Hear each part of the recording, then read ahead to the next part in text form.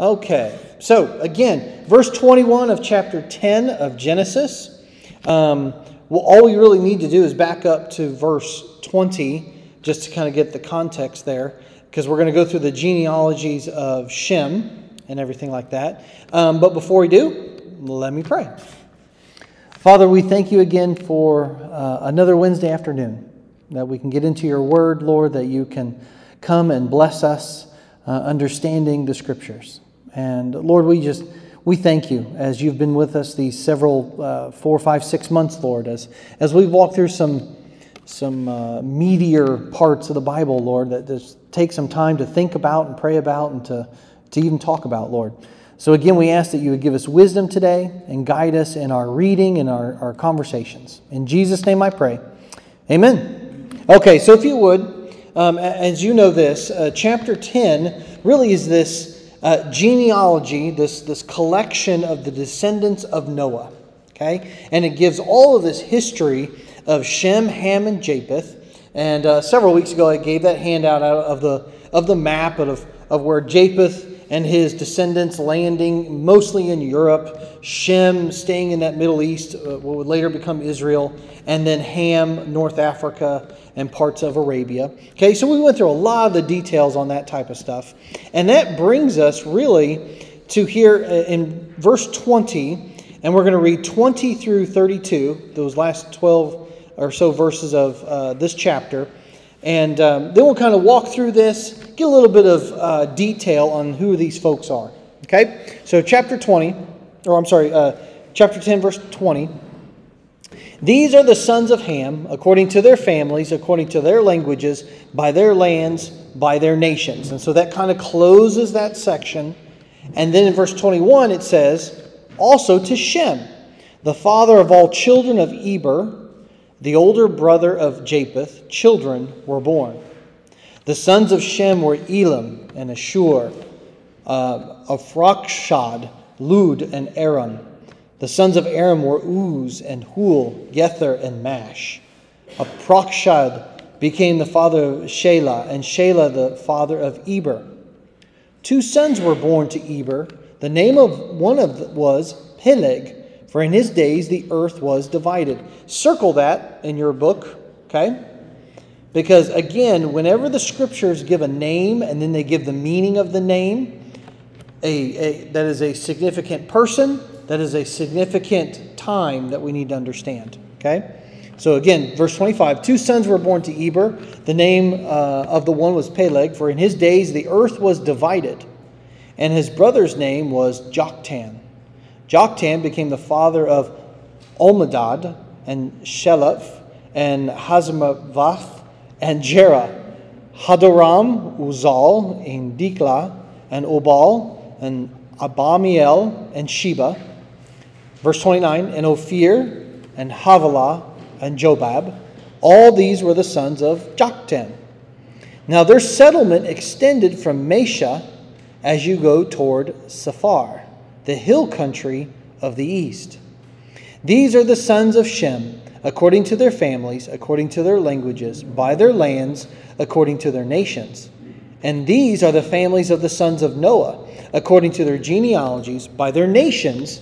And out of these, the nations were separated on the earth after the flood. Okay, so remember, chapter 10 is like a bird's eye view. It is an all-encompassing, a lot of detail chapter of coming off the ark, Shem, Ham, and Japheth, the sons and their wives, and a big overview of all these descendants, all these that would later become people groups and nations. Okay? Chapter 11 is going to give details of what is talked about in chapter 10. Okay? If you remember when we studied Genesis chapter 1, and then Genesis chapter 2 was the detailed version of what had already happened and been explained in chapter 1. So again, this is Moses writing chapter 10 in a good Hebrew fashion, making sure you get the big picture first, and then in chapter 11, he gives you a whole bunch of more details. Okay? So, verse 21, Shem, the father of all children of Eber, and the older brother of Japheth, children were born. remember, Shem is where we get the Semitic people. The Semitic people, okay?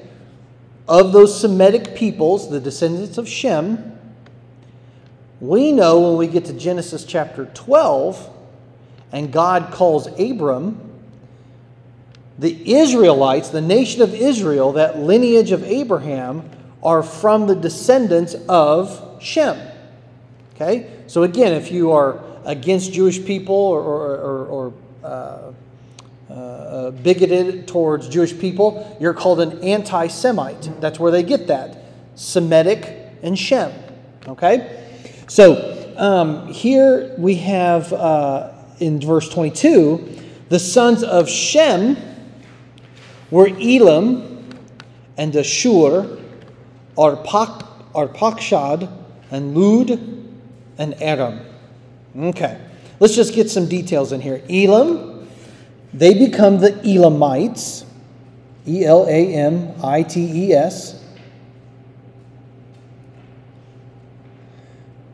and they become a part of the Medo-Persian Empire. The Medo Persian Empire, which again becomes important. You study the book of Ezekiel, you study the book of Daniel. The Babylonians come in and conquer and enslave the Israelites. The Medo-Persians are that big conquering people that overthrow the Babylonians and Nebuchadnezzar. Okay? Ashur, this descendant in verse 22, Ashur, he gives rise to the Assyrians. The Assyrians, who again take over part of Israel. They invade later on, these Assyrians. Okay. This descendant Lud in verse 22, they become the Lydians, Lydians, the Lydians. Lydians, the Lydians. Sometimes it's called the Ludians, but depending on the spelling. Okay. And then this Aram, he's very important actually. This Aram, all right, becomes the Aramaeans. Aramaeans. Now, Aram. What's another word that you know from the Bible that sounds like Aram, or the root is Aram? Aramaic. Aramaic, okay, was a language very much like English is today. Okay? Everybody all over the place, whether you're a Japheth's area or the Shem's area or Ham's area, Aramaic was like that business language. Okay? It's an offshoot of Hebrew, all right? And remember, Hebrew and Jewish people, the rabbis, they would argue this. Hebrew goes back to what Adam and Eve spoke, how they spoke to God in Hebrew. And then this Aram, he gives rise to this people groups, the Aramaeans, and their language becomes very important. So important, in fact, that several thousand years later, Jesus, when he's walking around in the streets of Israel, he speaks Aramaic. Okay? So again, important there. Verse 23, the sons of Aram were Uz, Hul, Gether, and Mash. Now, Uz is important to know in verse 23 because who is from Uz? Job. Exactly. Yep. This also helps us place the time frame of the book of Job. Okay? Now, I know Genesis is obviously in both the Hebrew Bible and our Christian English Bible. Genesis is the first book. But actually, the book of Job is the oldest book in the Bible. Okay? Job is the oldest book. And here we have it established of the sons of Aram were Uz, Hul, Gether, and Mash. which is why, again, most Bible scholars place Job, okay, the time of Job was more than likely right after the flood, within a couple of generations of the flood, and the Hebrews treat Job as if he was a patriarch. He lived in the time of the patriarchs, probably before Abraham. Okay, he lived before Abraham, but obviously lived after Noah. So he lived in that chunk of time frame there. Okay? Not much is known about this Hul, Gether, and Mash. I couldn't find anything really in my research at all. Okay? Arpachshad became the father of Shelah. Shelah became the father of Eber. Okay? These, again, not much is here that you can find in the history books, but it does lead, again, to verse 25. 2 sons were born to this Eber that's mentioned in verse 24. The name of the one was Peleg, for in his days the earth was divided. And this is pretty interesting. Okay? So again, Peleg, and in the Hebrew it's literally Peleg. It is P-L-G. And then you throw whatever vowel you want in there. Okay? It means division, divided up. Okay? And chapter 10 is the big overview, right? Chapter 11 is the details of everything that happened in chapter 10. So where it says that 2 sons were born of Eber, the name was Peleg, for in his days the earth was divided.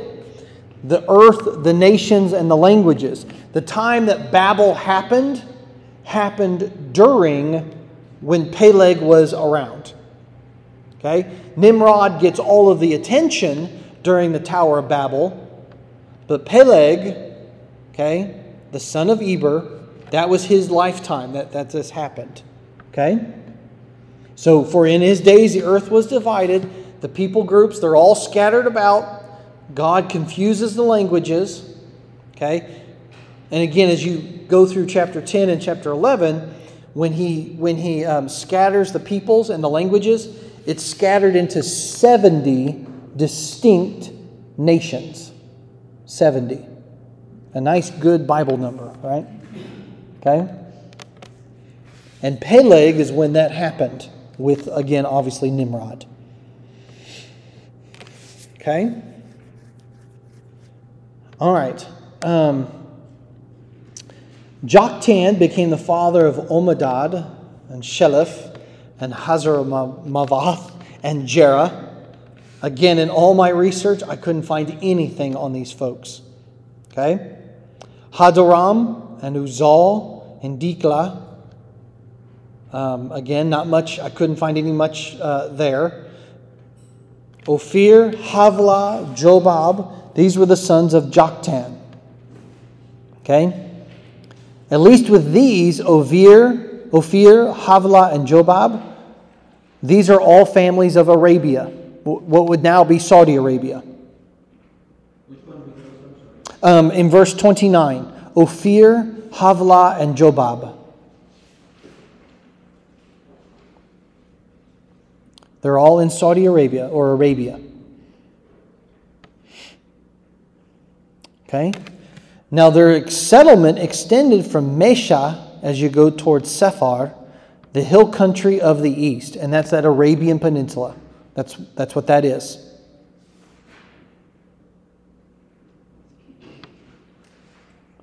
Okay? So then Moses, in a good Hebrew fashion, he closes up chapter 10. In verse 31, he says, "These are the sons of Shem, according to their families, according to their languages, by their lands, according to their nations." Okay, so again, he's describing everything that happened with these families in chapter 10 that would include coming off the ark, spreading around, having families, multiplying, lots of descendants. People are moving all over the place, okay? But ultimately, it also is describing the scattering of Babel that we get the details in the coming verses in chapter 11. Does that make sense? Okay? All right. So these are the families of the sons of Noah, verse 32. according to their genealogies, by their nations, and out of these the nations were separated on the earth after the flood. Okay. Questions on chapter 10. A lot of names in there, a lot of people groups. Hard to pronounce. But again, it's good. Take a little bit of time. It is still God's Word. We need to know it. Okay? Yes? It still confuses me that these men only had a few children. I mean, I had 3. Sure. I'm not going to live 100 or 200 or 300 years. Right. Right. Because, again, did Adam and Eve have other sons and daughters other than Cain and Abel and Seth? Yes, and they do, okay? So what Moses, again, is doing here is, it's a little bit more of a formal Hebrew thing to do. I hate to say it, I mean, they're all important, but the most important leaders of these families, those are the ones recorded in chapter 10. Yeah, okay? Yep. All right, so chapter 11, okay, chapter 11, our last chapter that we will cover in this study, okay? Let's go ahead and read the first 9 verses. Okay, we're going to tackle these 9 verses as one passage here. Now the whole earth used the same language and the same words. All right, I'm going to pause. Again, we're Gentiles, 2021. We like things in chronological order because that's how we think. But remember, chapter 11, this is the Hebrew scholar, Moses, right? Led by the Holy Spirit. And so verse 1 takes you back to those few first days of them coming off the ark. Okay, so he's going back to that, all right? Now the whole earth used the same language and the same words. It came about as they journeyed east. Okay, as in they journeyed east of Ararat, the mountains of Ararat. That they found a plain in the land of Shinar and settled there. They said to one another, "Come, let us make bricks and burn them thoroughly." And they used brick for stone, and they used tar for mortar. They said, "Come, let us build for ourselves a city, and a tower whose top will reach into heaven. And let us make for ourselves a name. Otherwise we will be scattered abroad over the face of the whole earth." The Lord came down to see the city and the tower which the sons of men had built. The Lord said, "Behold, they are one people, and they all have the same language. And this is what they began to do. And now nothing which they purpose to do will be impossible for them. Come, let us go down there and confuse their language, so that they will not understand one another's speech." So the Lord scattered them abroad from there over the face of the whole earth, and they stopped building the city. Therefore its name was called Babel, because there the Lord confused the language of the whole earth, and from there the Lord scattered them abroad over the face of the whole earth. Okay. So we got Noah and his family. They've come off the ark. Some time has passed. They're basically still in that area of the mountains of Ararat. We've had maybe a couple generations go by. They're having children and grandchildren and great-grandchildren. And right there in verse 1 of chapter 11, it says, the whole earth used the same language and the same words. Okay?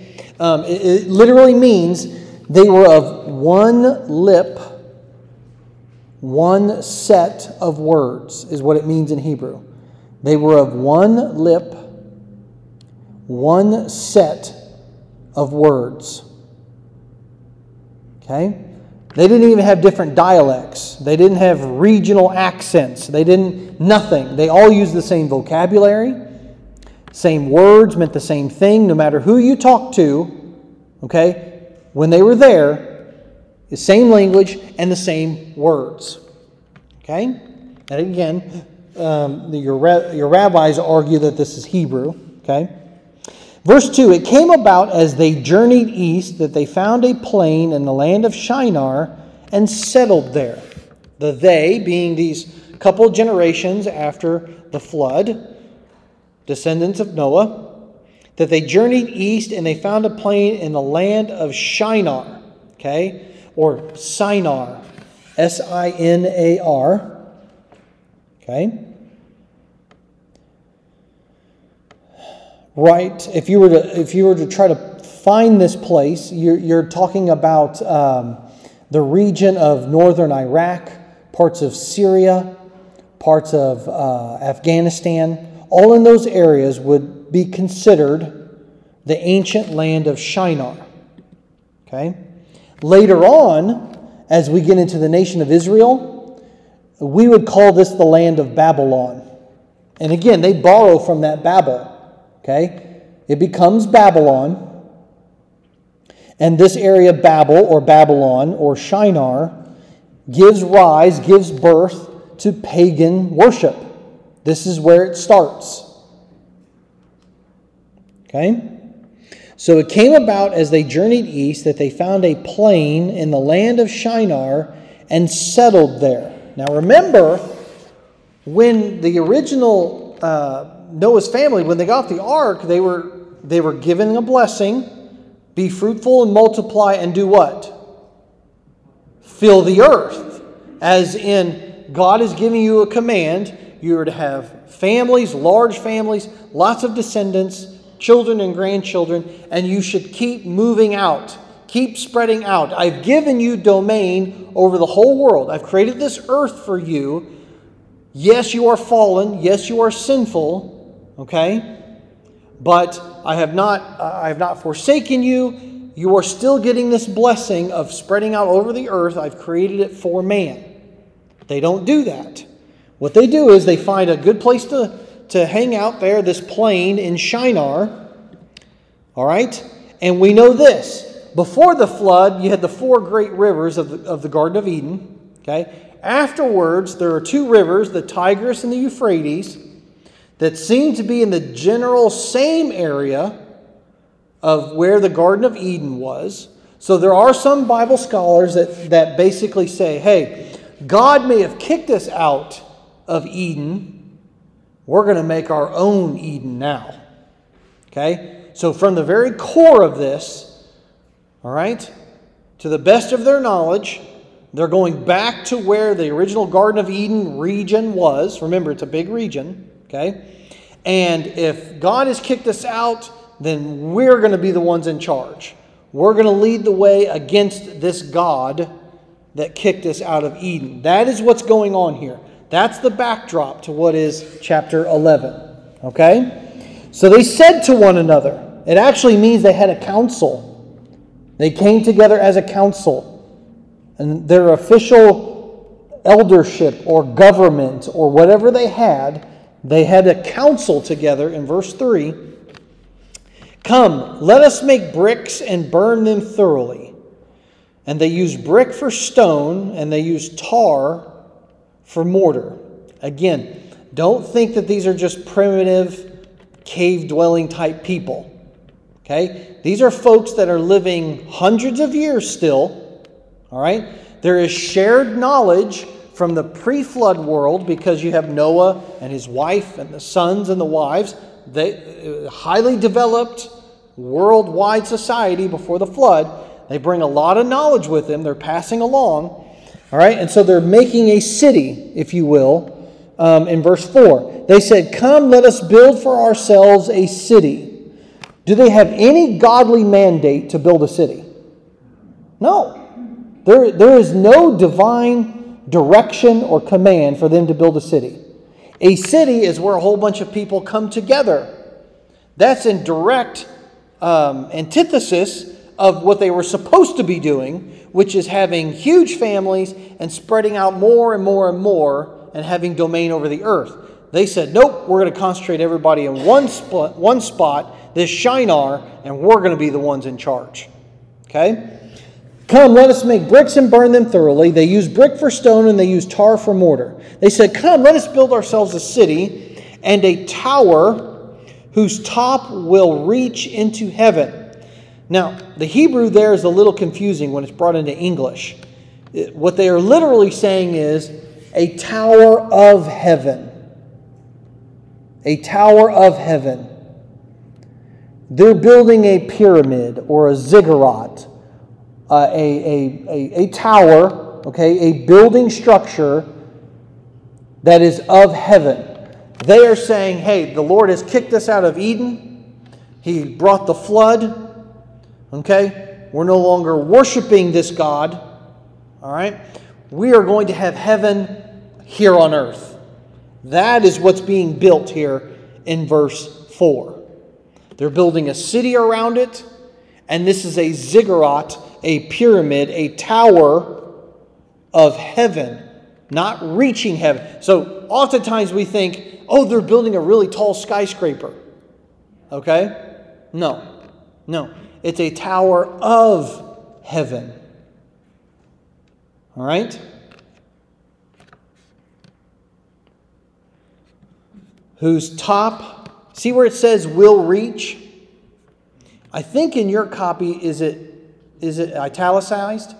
Okay? So again, it's in brackets. That means most manuscripts, those words are not there.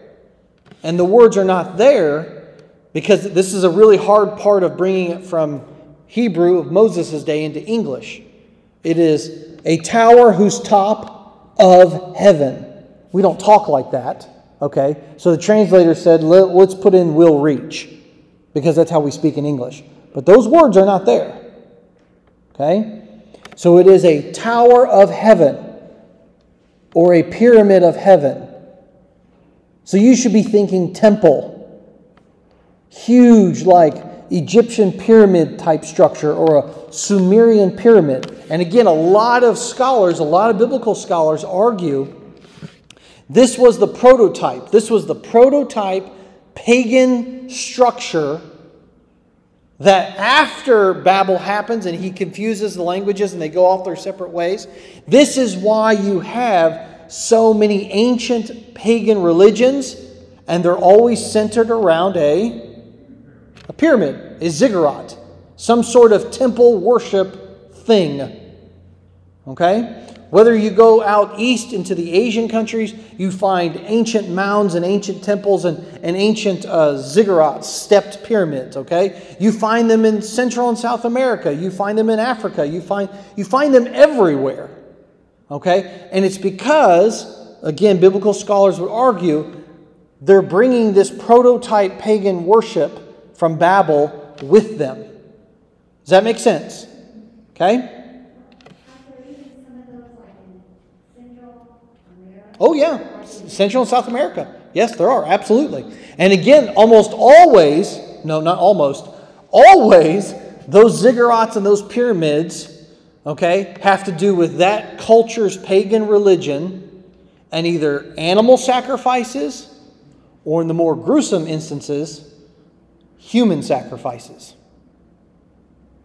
Okay? So they said, come, let us build for ourselves a city and a tower whose top of heaven, and let us make for ourselves a name. Otherwise we will be scattered abroad the face of the whole earth. Okay, when they say make for ourselves a name, okay, Sem, S-E-M. All right? This is very close in Hebrew to Yahweh. In the original language, this is extremely close to Yahweh. Okay? So you could read it like this, and it would be a good translation. They said, come, let us build a city for ourselves a city, and a tower whose top of heaven, and let us make ourselves the one, or the I am, or the being. That's what they're trying to get across there. We are going to be the ones in charge. We are going to be the rulers of this earth from Shinar. And it's not going to be the God of Adam and Eve and of Noah and his sons. Okay? Let us make for ourselves a name, otherwise we will be scattered abroad over the face of the whole earth. They know they are wanting to fight against God's command. Okay? So, obviously we know this in the backdrop. As good Bible students, we know whenever you have a movement of people, all right, and it's against God, ultimately, who is really orchestrating all of this? Satan is. He is. Okay? He's behind this. All right? Verse 5. The Lord, now we have the Hebrew word Yahweh. I do not think that is accidental. I think Moses is bringing the reader back to the fact of, hey, these people in Babel, they think they're Yahweh. No. This, verse 5, this is Yahweh. The Lord came down to see the city and the tower which the sons of men had built. The Lord said, behold, they are one people, and they all have the same language, and this is what they began to do, and now nothing which they purpose to do will be impossible for them. Okay, the Lord came down to see. This is called anthropomorphism. Okay, anthropomorphism. It's a way of writing something to describe God acting a way that we understand. Do we know? Does God know all things? Yes. He sees all things. He's present everywhere. Okay? But this, here in verse 5, when it says the Lord came down to see the city, again, I would argue, Old Testament and New Testament, whenever there is direct physical interaction between the one true God and creation, the earth, who tends to have that role? The Son of God. Okay? All right? So this would be a theophany, a theophany, a theophany, a theophany, a physical appearance of the biblical God. I would argue it's going to be a pre-incarnate form of the Son of God. Okay? So the Lord came down to see the city and the tower which the sons of men had built. Okay, again, that word tower, we didn't do this earlier, but we need to. Migdal, M-I-G-D-A-L. Do not think of a long, skinny, tall tower. That's not this word. Pyramid, stepped pyramid, a ziggurat, a huge mountain-like temple. That's what this word is. Okay? It's for pagan worship. It's for pagan lifestyle. They're centering it here in Shinar. The Lord said, Yahweh said in verse 6, behold, they are one people, and they all have the same language. And this is what they began to do. And now nothing which they purpose to do will be impossible for them. Okay. Now, this is not Moses saying that these men had the power of God, that they were omnipotent. That's not what Moses is getting across. What Moses is trying to get us to understand, they are building this pagan worship temple, ziggurat, pyramid.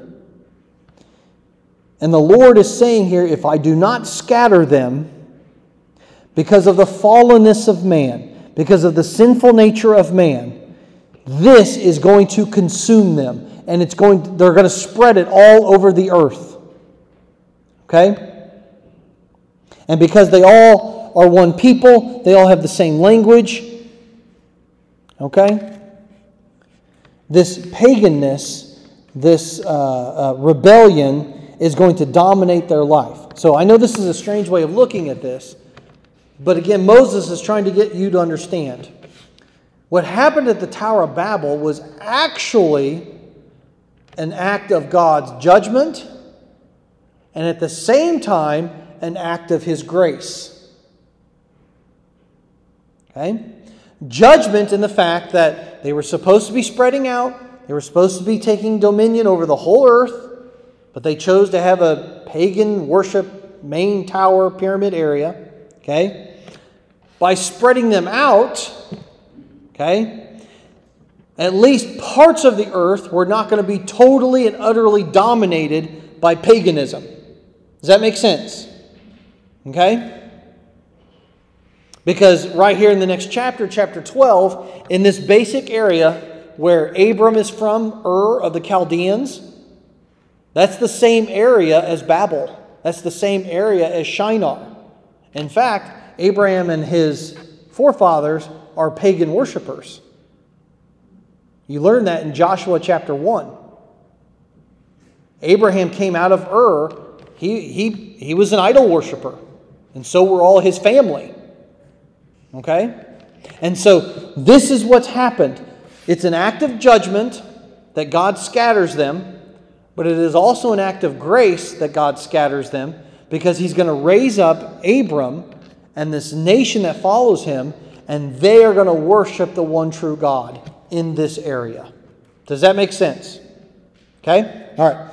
The Lord said, "Behold, they are one people, and they all have the same language, and this is what they began to do, and now nothing which they purpose to do will be impossible for them. Come, let us," and rabbis do not like that at all. Okay? "Come, let us go down and there confuse their language so that they will not understand one another's speech." All right. So the very fact that you have a plural form here, you have to do something with this. All the texts have us. Okay? We believers, right, understanding of the New Testament, salvation in Jesus, this is not that big of a deal, right? We understand what this means. It means the Father, Son, and Holy Spirit are involved. One triune God. One God, three persons, one God. So, Moses is led by the Holy Spirit to write the word us. It's plural. It's plural in the original language. Okay, it's Yahab, Y-A-H-A-B. It's what it is. The ancient rabbis, and even today, they argue, no, you dumb Christians. That just means it's Yahweh and the angels. Okay, so they have to figure out who else would make a crowd. Let's throw the angels in there. There is no scriptural support whatsoever, but that's pretty much the only interpretation that they can come up with to make sure that it's not this Trinity that the Christians believe in. Okay? So come, let us go down there and confuse their language. Okay? Again, that word confused is balal. B-A-L-A-L.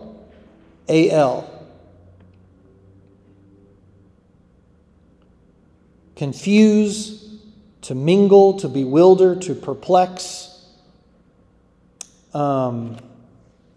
It's like mixing two different liquids. Okay, is what it would be used for. Okay, the Lord said, "Behold, they are one people, they have the same language. This is what they began to do. Now nothing which they purpose to do will be impossible for them. Come, let us go down and there confuse their language, so that they will not understand one another's speech." Okay? He causes confusion. He separates them.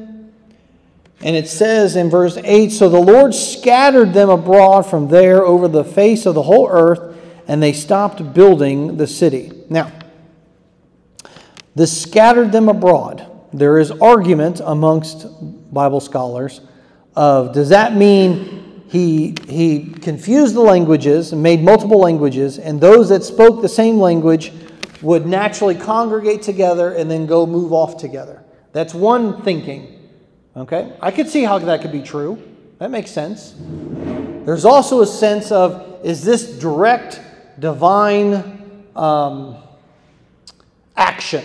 As in, He took this group of people and then miraculously moved them from point A to point B. I think either one could have been accomplished by the Lord. Okay? So I tend to lean towards the divine interaction of He, if you will, took this group of people They all have the same language, and he physically moved them to this part of the earth, and this part of the earth, and this part of the earth, which is how, again, archaeological records would show you man, after you get through the flood and all of that evidence, man is all over the earth real fast. Really fast. Okay? And so God is, again, I lean in this in the fact that God is divinely taking them out of the land of Shinar, throws a group of people into this newly formed, remember, after the flood, continent of South America, North America. Okay? The Australia, those islands, Africa, all throughout Asia and Russia. I lean towards the fact, because the way it reads, so the Lord scattered them. Okay? That word scattered, okay, is pace. P-E-S-E, if you will. Okay? It's a verb. All right? And it truly means to be dispersed, to be scattered. It was used as, if in the Bible, in 2 Samuel, of a gathering army, and then lightning comes down and strikes the middle of the army, and they explode outward. Okay, that's the same word used. Again, to me, that makes me lean towards this is God scooping them up and moving them someplace else. Sure. Oh, yeah. Yeah. So, again, either way you look at this, okay, God is the one doing this, okay? Whether it's they just naturally in a human form gathered together because, oh, that guy knows my language and that guy knows my language, right? And we all kind of gather together, and then the 100 of us say, well, I guess we better stick together because we can't understand anybody else. And then travel on. I could see that. I could see human beings doing that. But I don't read it that way in verse 8. Okay? So the Lord scattered them abroad from there over the face of the what? Whole earth. Okay? They get spread out very quickly over the whole earth. Again, to me, that's kind of showing this is God doing this. Okay? And then it says, and they stopped building the city.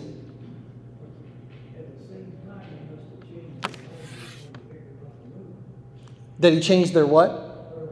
Yes, I would agree. That's what I'm saying. I think God was so specific in the fact that he chose to do 70 different people groups. He made these 70 different languages. I think he is directly involved, and he took this group and put them here, and this group and put them here. I think that's what happened. Could they pick and choose where they went, like San Diego?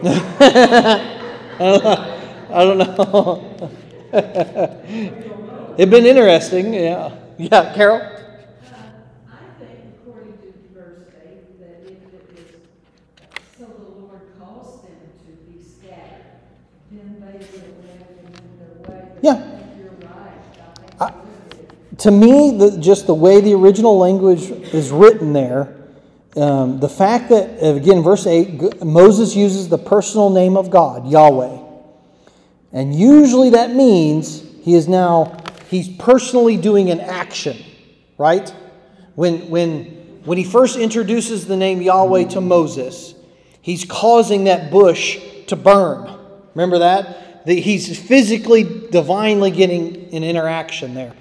So that's why I lean towards this understanding, okay? I mean, people are going to argue about it all day long. But either way, we know this. They're scattered, and it's over the whole earth. There's no more Babel or that ziggurat being built, at least in Shinar. Another reason I think that this is God directly being involved, again, archaeological evidence, all within about a similar time frame, you have pyramids popping up all over the earth, all over the place. And to me, that is pagan, sinful man leaving Shinar rather quickly and being thrown over into Central, South America, or North America, Australia, Africa, and all this other stuff. And then they start building up these nations, pagan nations, all over again. Okay?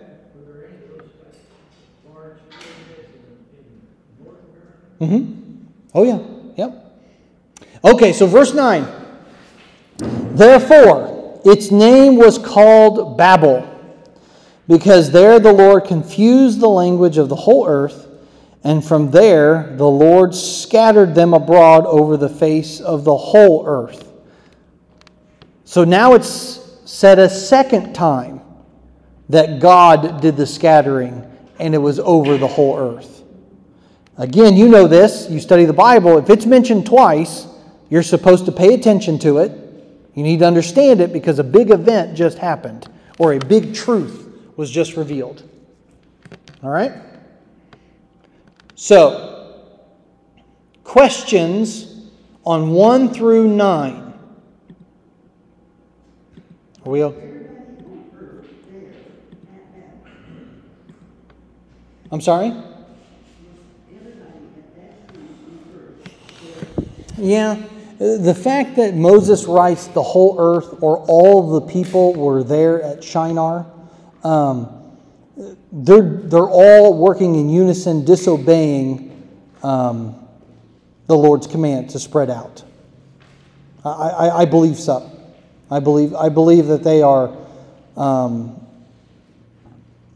are following Nimrod.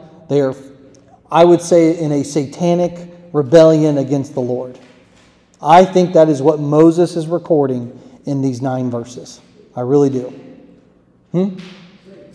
Satan leading this, inspiring this whole movement. Absolutely. Absolutely. Yeah.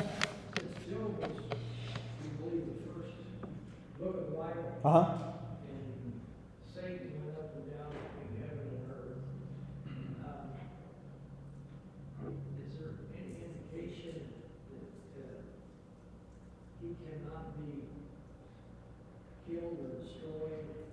Who? Satan himself? Yeah, I'll say this. We know this. Before his fall, he was an anointed cherub. He had a very special place of reflecting the glory of God throughout all of the heavens as he hovered above the throne. Okay? So, if you will, when it came to angels and rank and power, he was numero uno. Okay? So he is a spiritual based being or creature. Okay? When he fell, all right, he is a fallen angel. His fate is doomed. He is never going to be redeemed. Okay? And when you study the book of Daniel, it talks about an archangel wanting to deliver a message from God to Daniel, but he was delayed 21 days and needed help from other archangels as they fought against this Lucifer, this Satan. Okay? So I think he has kept his power and his rank and his, if you will, I would say authority. He truly outranks the other angels. But he is going to be dealt with. He is going to be dealt with. Yeah, I know. Okay. We got several verses left to go. And my voice is starting to crack, actually. So let's pause there. And we're going to pick it up in verse 10. What I believe will be the final week for this study next week, if that's okay. Because, sorry. I've been fighting a little bit of a head cold. My throat is sore. So, questions on what we covered so far?